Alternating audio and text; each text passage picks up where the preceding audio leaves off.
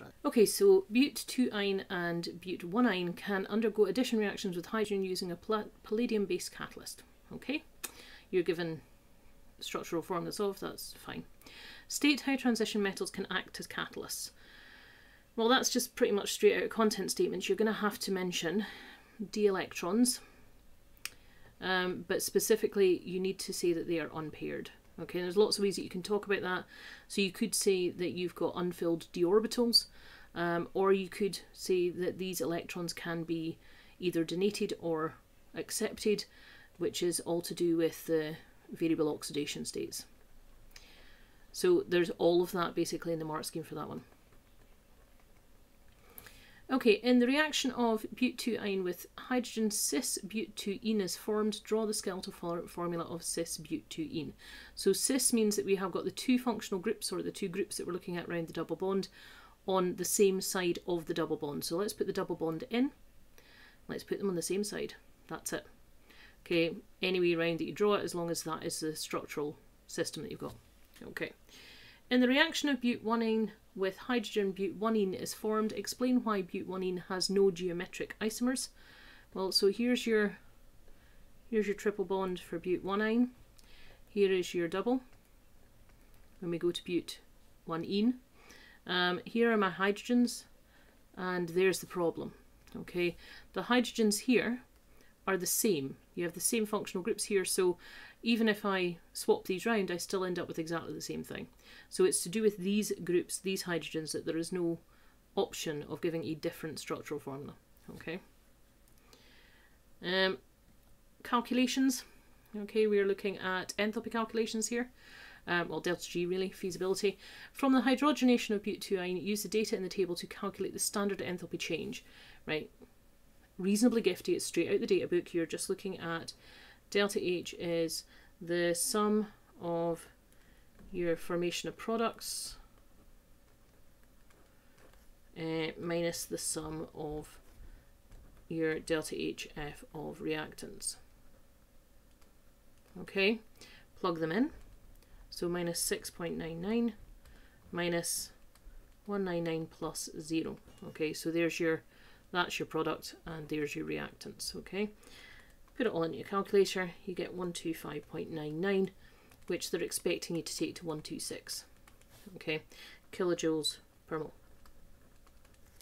So I'm looking for delta S. My delta S I'm going to get as working through delta G. Okay, because I've not got delta S there. I could just have done the usual thing here if I had delta S, but I don't have delta S, so I'm going to have to go delta G equals delta H minus T delta S. Okay, so I'm going to have to, I've got my delta H already, and I've got information to work out delta G. Delta G is going to be doing exactly the same thing here. So my delta G is going to be the sum of my delta G of my products minus the sum of delta G reactants. So I'm running out of space at the side. I don't know if you'll be able to see that on the screen, if that will still stay there. Okay, so we've got our delta G here is going to be 65.9 minus 185, giving me minus 119.1. Now this is all set in kilojoules per mole.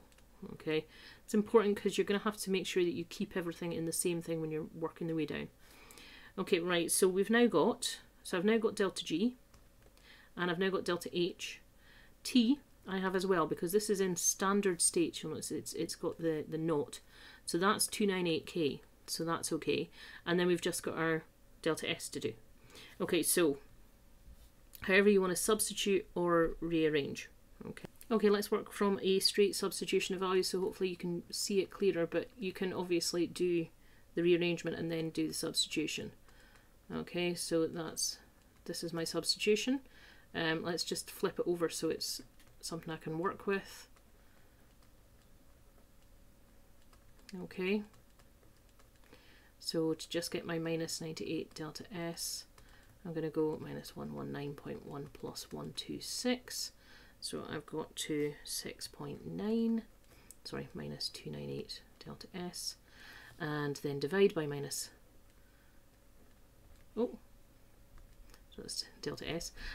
So my 6.9 divided by that, minus 298, gives me minus 0.02315, so that's 0.0232 kilojoules. This is in per Kelvin per mole. Okay, now that's important. Normally you would see S as joules, but we've kept everything as kilojoules, so that's okay. If you wanted to shift everything into joules and run it as joules, also okay. As long as you're consistent in your units, they are happy with you. Okay. Right, calculate the temperature in K below which this reaction is feasible. So that's another one that you're expected to know. You're expected to know that reactions become feasible at delta G being 0. So you're going to use this equation again, but you're going to make delta G 0. So rearrange to get my T. So T delta S is going to be delta H, therefore T is delta H over delta S. I really should put my notes in.